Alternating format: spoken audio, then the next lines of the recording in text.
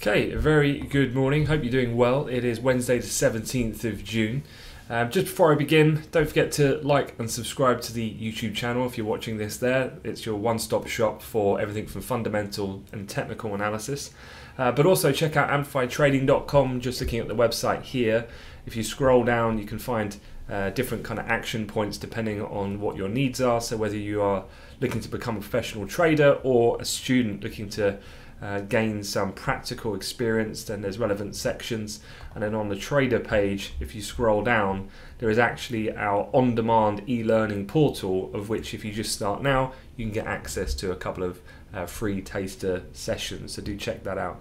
But let's just talk about the markets and what's going on this morning. And if anything, I would say it's kind of like a consolidation from what has been a fairly bumpy ride over the last few days, that being the kind of catalyst of a sell-off that we had last Thursday, with renewed fears kind of priced in of a potential second wave, and still the virus needs to be tracked very carefully. But then obviously we've had a big bounce so far this week, and yesterday a period of relative consolidation. So as far as the charts are looking this morning at the open, it's fairly flat. Index futures are marginally positive. The S&P up about 4 ticks, the DAX is up about 18, gold is basically flat, the 10-year down about 3 ticks, and currency pairs also flat. So all in all, my overall view, I mean, I'll talk about some of the individual stories that are in play this morning. Certainly there's a few growing tensions on various different geopolitical hotspots globally, but there's not too much in the way of kind of directional view that I hold this morning specifically. And so in a situation like that, I prefer to just kind of mark up the charts and let really the market price dictate actions in that sense, and not really try to force a view like the markets are overvalued. The Bank of America hedge fund kind of survey that came out yesterday was talking about how all these investors think the market is oversold. You know, try not to get too drawn into that and just kind of trade what you see in that respect until we get the next kind of catalyst. And the catalyst, as it has been over the recent week or so, likely to come on any virus type updates, is probably the main thing. But let's just have a look then at a couple of the headline stories. Stock futures drift after a rally, so kind of as I've described. This is one of the kind of headlines of the morning. Beijing moves to contain new outbreak, and Florida cases jump. So authorities in the Chinese capital city have reported 31 new coronavirus cases as of today. They've ordered all schools to shut and imposed restrictions, and more than 1,200 flights in and out of Beijing have been cancelled. So certainly the story of which we were talking about that did weigh on markets initially at the reopening of trade. We had the gap down on Sunday night and the initial sell-off in European Open on Monday. That still is a situation in development at this point, but authorities, you know, one of the things about why naturally a second wave typically is smaller than the first is that the authorities are in a better position to act more quickly, and also general public awareness for the matter is now increased, and so there should be an ability to react in a more appropriate way, in a more timely fashion. So that's not to say that this has been resolved, and certainly China are taking these measures very seriously, but we'll have to continue to monitor that. And then in Florida, infections reached a new high. Texas saw hospitalization surge as well. So some of those key areas still warrant watching, but I'd say at the moment not enough to kind of spook the market like what we saw last Thursday. I guess last Thursday was kind of, even though those rate trajectories were kind of getting more steep, it wasn't really a real market focus at the time. The tensions were kind of scattered elsewhere, but now people are monitoring this more intently. They kind of know the daily incremental changes that we're seeing from a percentage point of view over the 7-day average, and it's not enough at this point to spook the markets beyond of what we already know. So again, we monitor with great vigilance, but markets seem to be able to digest this now, and of course it comes in the context of a couple of different things. We've had Jerome Powell speak yesterday, giving the initial kind of Senate hearing in his testimony, talking about the US economy is a long way to go before it reverses the substantial damage from the pandemic. So intonating towards this kind of mildly dovish stance that we heard from the Fed last week, with that dot plot indicative of interest rates in America staying basically at ground zero for the foreseeable future until at least through 2022. Then you've had the Trump administration, the $1 trillion infrastructure proposal. You've had the Fed starting buying individual corporate bonds. And then, of course, you had US retail sales come out yesterday. And wow, what a number. I mean, it smashed the kind of top ceiling of the most optimistic estimate. And it's so crazy, looking at these charts, the last 20 years of some of this statistical data, we've never really seen anything like it. A catastrophic drop and then an almighty recovery. Question marks, of course, about whether or not that could be sustained, and probably not to the degree of which it printed yesterday. But certainly as well, that helping just generally offset then the kind of still, there are other areas, India, Brazil, still have got infection rates on the rise at this point in time. But for the moment, as I said, it's being overshadowed by the steps taken on the stimulus front, both fiscal, monetary, and also some of the surprising strength in the US economy. If you think about the payroll data, this data, and we are expecting further recoveries off the kind of bottom worst scenario that we had in that April numbers that are materializing now in some of the May figures reflective of the economy reopening. Other than that, the other thing that a lot of people are talking about are a couple of these geopolitical stories. And at the moment, at Amplify, every summer we have interns with us, and they always have quite a fresh perspective on markets, because typically they're not used to seeing things on such a short-term intraday basis. And obviously quite a few questions were about what's going on the Indian-China border, what's going on in North Korea, and is and why or why not is the market reacting to this. And so, a couple of things to outline here. Let me go through the details of the stories first, and then I'll give you my overall kind of assessment. But this is one of the main headlines: 20 Indian soldiers killed in a clash with Chinese troops in the Himalayas. So Chinese and Indian troops have been basically engaged in a standoff and it's intensified over the last few weeks over disputed territory in the region. This goes back to about early May, but this has been a long-going historical thing. If you are aware of just general, history within that geographic region, the kind of sovereignty of the land in that specific area is quite a contentious issue. India and China, they did fight, in fact, a border war back in I think it was the 1960s, but since then there's kind of been a soft truce, if you like. The armies on both sides of the border, as part of that deal, were not armed, but they've found other ways to obviously raise conflict, and then it's resulted in this latest episode of which we've had, which is troops being killed, which would in fact be the first time in many decades of that taking place, I think since 1970.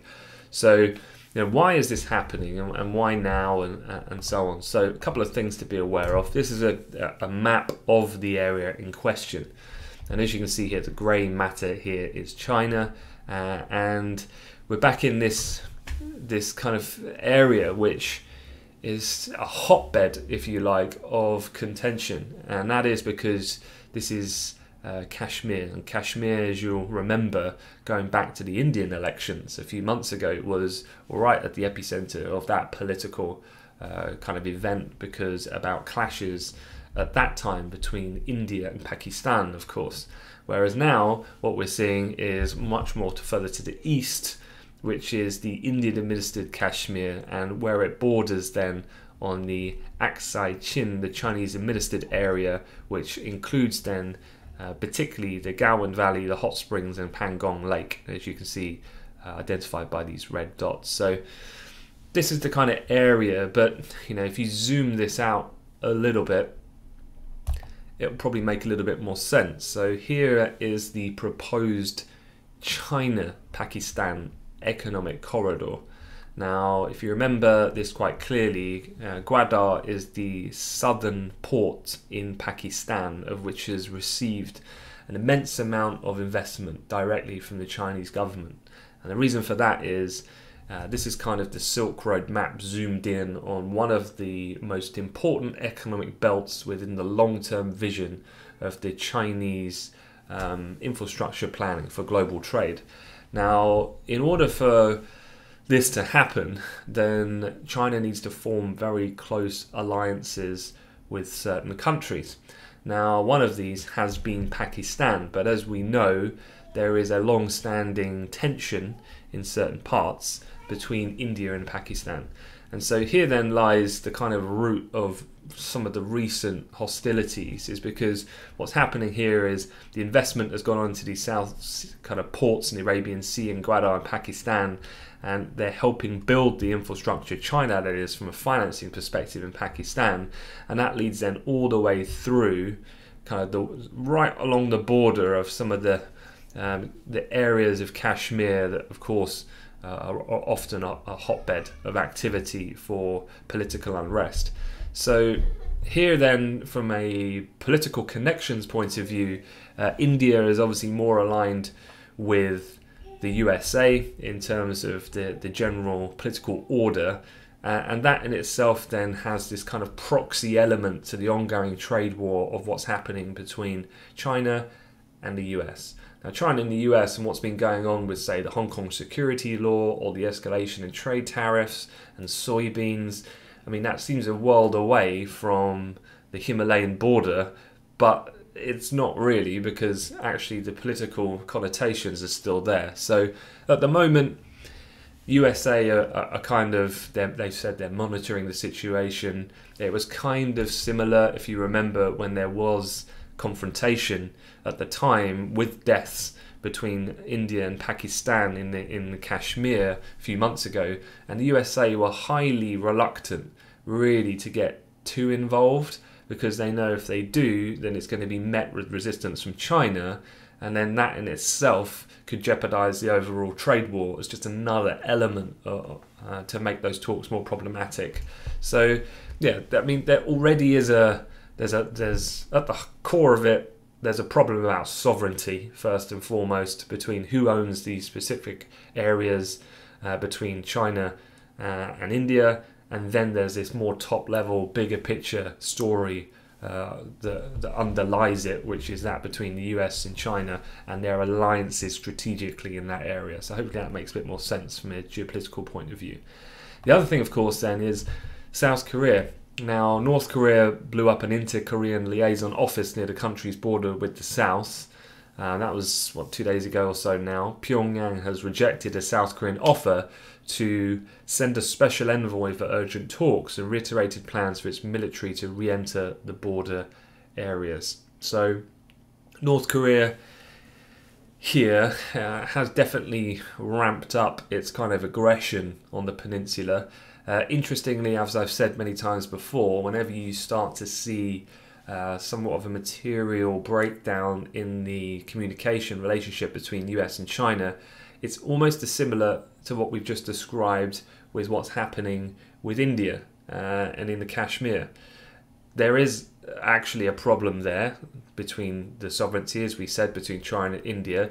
There is a problem here between the border and between the North and its alliances, of which they have with North Korea typically with China and South Korea typically with America. So here then lies the same problem.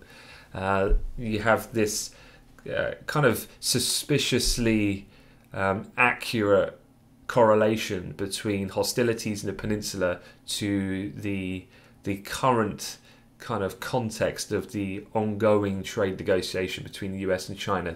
Normally, the worse it gets, the more hostilities you start hearing coming out of North Korea. Now, I'm not trying to be a conspiracy theorist here, suggesting that China are at the heart of trying to order Kim Jojng Un to do whatever he sees fit.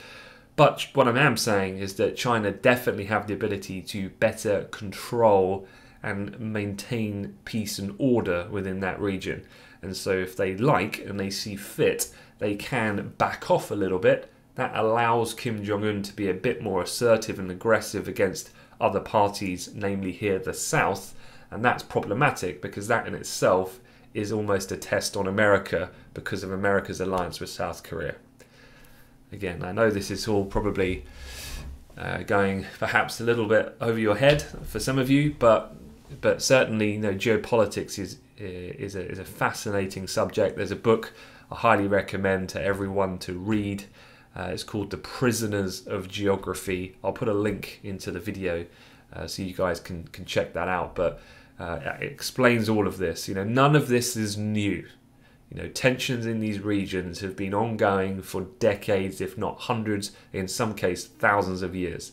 It's just history repeating itself in a modern context in this respect. Bringing it back, though, to trading, what does it mean for markets today? I think very little. And the main reason for that is because really two things. For one, as I've just said with that last point, these are not particularly new episodes. Yes, they are escalation from where we have been, particularly in the case of India. It's been, I guess, the best part of 50 odd years since we've had deaths related to the sovereignty on that border in the Himalayas. But that doesn't, markets at the moment are focused on other things. If there was no virus, if we were not in a pandemic, if the stock market was not so disconnected at the moment to Main Street, if there wasn't these other things happening, then sure, geopolitical events such as this nature could have the propensity to move markets. At the moment, the way I see it is that they're just not important enough to overshadow the bigger subject matter at play at the moment, which is how is the economy going to perform under the guise of the pandemic, and then that is related to then what is the performance of the virus and what is the reaction from authorities, i.e. central banks and governments, to counteract this. That at the moment is still a way bigger focal point for markets, not unless something extraordinary happens with this situation. But as we've seen many times before, even with North Korea, for some of you, blowing up a liaison office might look, when you watch the pictures or videos, a little bit punchy. It's not actually that unusual to see that kind of aggressive event unfold in that region. So yeah, we track these things. We have it in the back of our minds. It's not something that we completely disregard, but at the moment I would not see that as a factor that's just going to turn the tide of risk sentiment. And if that were going to be the case, it would have already happened, and it hasn't, which kind of supports that view anyway. So yeah, hopefully that makes a bit more sense in how I interpret this type of information. This is then something else. Coming off a completely different subject, going to talk Brexit just for one moment, and another good kind of lesson I guess I can give you, because again, this isn't important so much for the pound today from a trading perspective, but hopefully I can explain a little bit how I construct these views about over the medium term an asset might perform. And this is a very useful timeline going from left current day to right, which would be basically the end of the year, and then to the end of 2022, but the end of the year being here. And it gives you every fixed predetermined milestone for Brexit negotiations that we know of at this point in time. So for me, that's a very important factor, because it helps me identify then how I can perceive the future news cycle to look like. And the reason why that is important is, as we've been discussing with these other subjects like the geopolitics in the context of the pandemic, there's all these ongoing things happening at any one point in time. So if I know then when there is a big milestone event happening, well then I can probably foresee then that in terms of this hierarchy, if you like, of the major macro themes, one is about to potentially supersede another if there is a deadline approaching, because it's kind of like a do or die moment, if you like, for that subject. So for here then, it's very useful to know what this kind of looks like, where the potential increases in volume, volatility, market positioning could occur going into generally these deadlines as the news starts to intensify as well, and generally focus shifts to a new narrative. So here with Danske, I'm not saying that their view is is my view or the view, but definitely I think reading a lot of different banks' views about what they foresee for Brexit is quite an important way to basically formulate your own opinion. And so let me give you Danske's take. They're basically saying their base case, which they're assigning a 65% probability, remains a simple free trade agreement on goods, not services, in the autumn. So they're looking at around this type of time. And remember, that's what we were talking about in the briefing yesterday. Some of that press in the UK was suggesting as well at the weekend that actually it's looking like they're not going to request a formal extension. I think from the line that the UK government are following at the moment, it's looking like that's not going to happen. So then it's when can they do a deal? And as far as a lot of people are expecting as a baseline assumption for most banks is that we can in fact get a deal done by the end of the year. But don't think that that's just the end and that's Brexit done. You know, this is just the beginning. It's going to be a pretty simple deal and one on agreement of goods and not services. So plenty more work to do, but enough for the politicians to claim a victory that they've progressed. Danske say they do not expect any breakthrough this summer. Again, it's the autumn they're looking at. And they say they still assign a 35% probability of a no-deal Brexit by year end. So don't forget, once we go through June, the important matter here is you've now got to get a deal done by autumn, end of the year latest. And so here you can see the end of the year, last chance saloon would be the mid-December EU summit. But it's the October one, so potentially the new soft deadline, the 6th round of negotiation, could happen here more formally, and then that could lead to then an agreement in October, is what these guys are thinking, but is echoed by several other banks that I've read of late. We have had some UK data this morning, so just to get you up to speed, CPI came in at 0.5% year on year, in line with expectations, the lowest since June 2016. So again, the figure in itself, substantial from a statistical point of view, the lowest since June 2016, but the markets do not care. Remember, this is in line with expectations. A decrease in this case, given the situation, is to be expected. So none of these numbers coming out of line, and thus no reaction in cable. Cable's flat this morning as well as it trades. On the pandemic front, the UK Health Minister Hancock has come out this morning. He said the R, so that number of which needs to stay below 0 to stop then this exponential growth of the virus spreading. He has reported this morning and it's below 1 in all regions in the UK at the moment. And this is what you've probably read in the papers about pressure on Boris Johnson now committing to reducing that social distancing from the current 2-metre rule. In the oil markets, the final thing then to cover, we did have the oil inventories, of course, and this comes ahead of the DOE numbers later. We had an API build of 3.857 million. That was a surprise, actually. If you think about it, a lot of people, here there were expectations of storm-related drop in inventories. Remember, we had Cristobal go through the Gulf of Mexico only a couple of days ago, and some were expecting then that would lead to a bit of a drawdown, but far from the case. We actually had a build. Cushing was a draw of 3.289 million. Gasoline, a pretty large build of 4.267 million. So all in all, oil did track a little lower after these numbers came out, but if you actually look at the oil chart here, we're just in this new kind of area of consolidation for the time being, and so any kind of bearishness from those numbers counteracted by some of the more positive kind of economic situations unfolding, like yesterday's retail sales, the kind of pledges from the Fed and the Trump administration and so on. So yeah, all in all, markets fairly flat this morning, despite some of the geopolitical news that hopefully I've managed to bring you up to speed on. I don't really see that as particularly important for markets, at least at this point in time. So for now, it's kind of quite happy to sit on the hands, wait for the next kind of catalyst. Otherwise, looking to play the market from a more technical perspective in a more range-bound consolidation type pattern, unless something unscheduled were to develop. All right. That is it. As per usual, any questions that you have, please feel free to leave a comment. Love to engage with you guys, so happy to do so as well every day going forward. But otherwise, have a good day and see you tomorrow morning.